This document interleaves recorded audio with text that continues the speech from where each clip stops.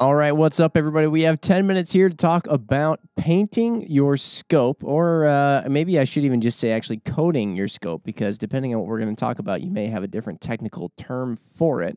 In front of us here on the table is an example of a firearm and scope that I painted at one point in time. Did it for probably about less than 25 bucks.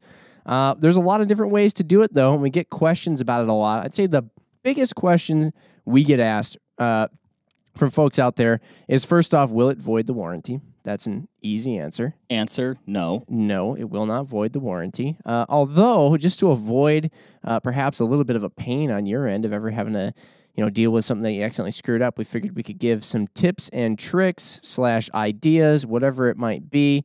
And because it can be fun, and not everybody wants to have their gun or scope look like everybody else's out there.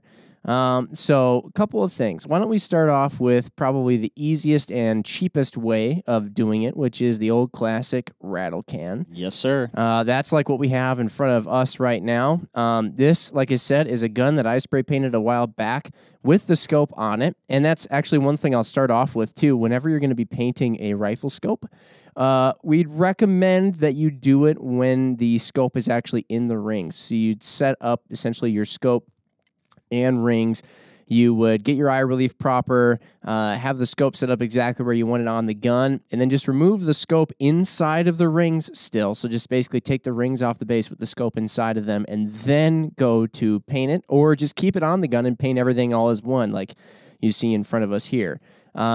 That will help you out just because the exterior diameter of that scope tube and then the interior diameter of the scope rings are a pretty precise thing there.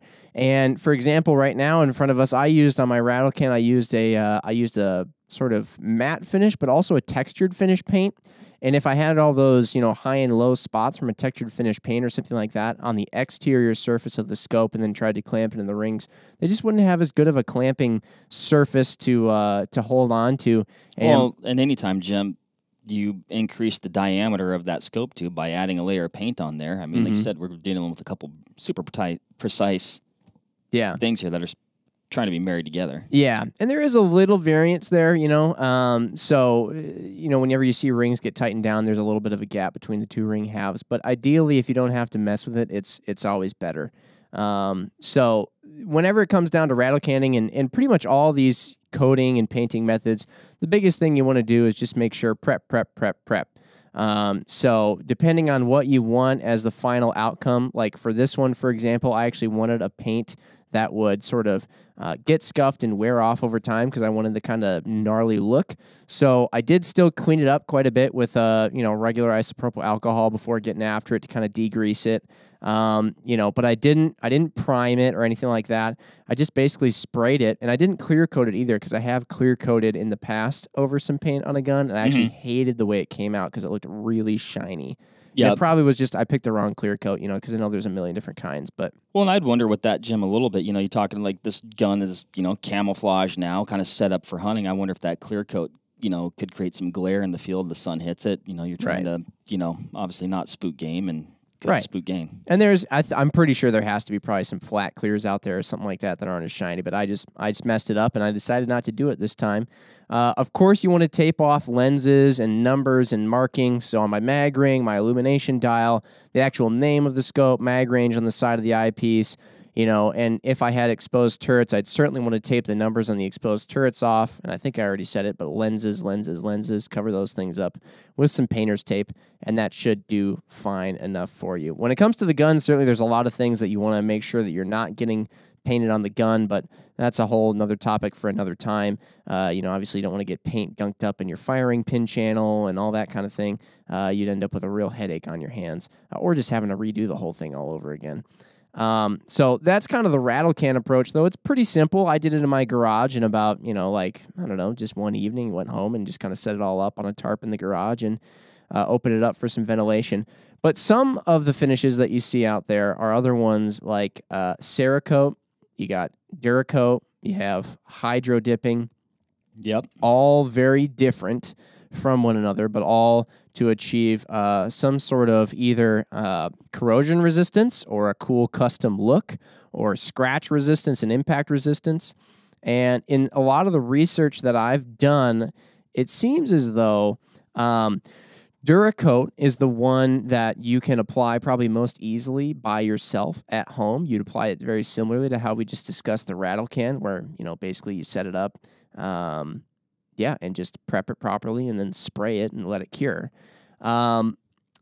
That is probably also, though, of those three that we mentioned, the least durable over time, from what I've gathered. But most inexpensive, easiest to apply yourself.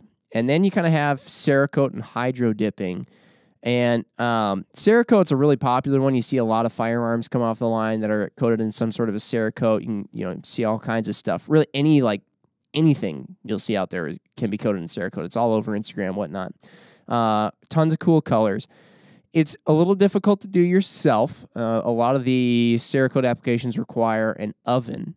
But when it comes to optics, what we've always recommended is Cerakote actually has a finish that doesn't require an oven. It just requires a really lengthy cure time. Okay.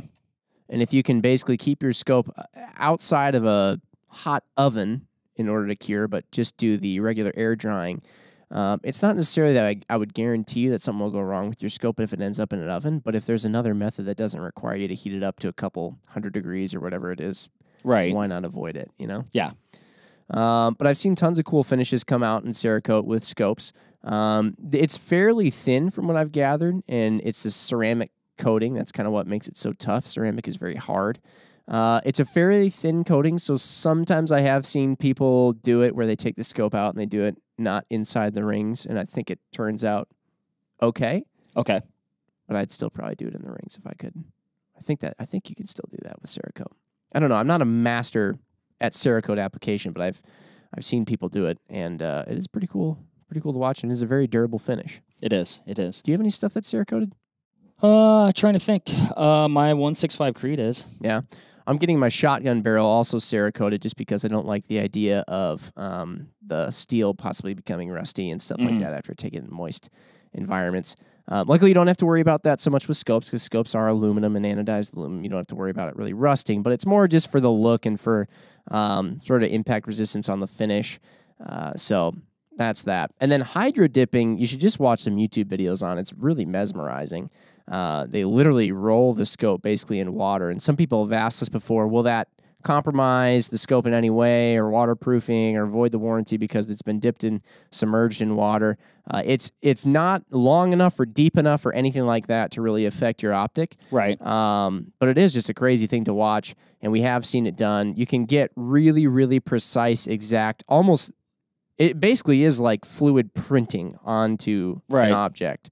So you can get really nice camos, really crazy cool designs. You can make it look like it's carbon fiber. You can make it look like it's anything. And from what I've read, it's pretty dang durable if you get a high quality one and it's done right. Right. I've seen people who take screwdrivers to it and stuff, and it won't crack or scratch or anything. Yeah, I know guys, if they have a favorite camo pattern or, maybe they get a rifle that has a stock that's a certain camo pattern that they like, they want to match it up.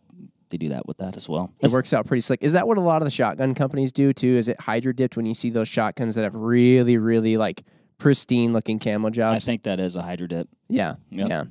It must be. Well, there's all kinds of cool things that you can do out there. And one thing, so if you head into your garage, like I said, and you're just going for the rattle can approach, right? So we'll kind of go back to the basics, or maybe the Duracoat approach too, because that applies similarly to a rattle can job, and you can do it yourself more easily. You can have a lot of fun with grabbing things from a hardware store or even from outside that you can actually put on your rifle scope or your gun to get different patterns. So just kind of referencing the gun that we have here on the table, what I actually did was I took an old laundry bag.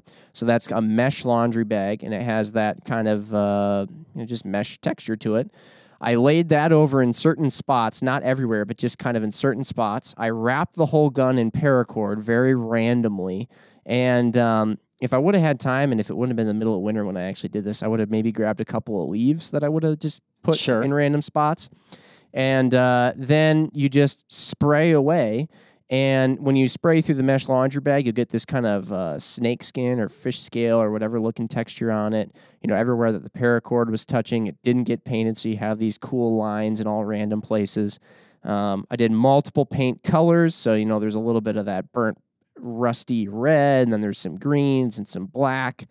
You can really kind of go crazy with it, but it doesn't have to be anything super expensive. You just Well, it's not. It's not meant to be perfect either. So, like you said, you can have fun with it. You don't have to worry about like, oh man, did this line up exactly right? And honestly, you know, if you're looking for a custom look, I mean, these are, you know, each one is going to be a little bit different. You can pick different colors. If you want to change it afterwards, you can change it. I mean, this looks great, Jim. It's like a ghillie suit for your gun because you can just start plucking stuff from the natural terrain around you and just painting around it, and then it'll kind of give you that cool camo. Right. Other thing I should mention too is I don't expect this rattle can job here with no primer, with no clear coat or anything to actually be helping me out with any kind of rust thing. It was really more just for looks and some camouflage, but figured I'd throw that out there as well. And anyway, that's it. That's it. 10 minutes. 10 minutes flies by. Nice work, cool. Jim. Won't void your warranty with a Vortex scope, like we said. Thanks for listening, everybody. Catch you next time. Bye.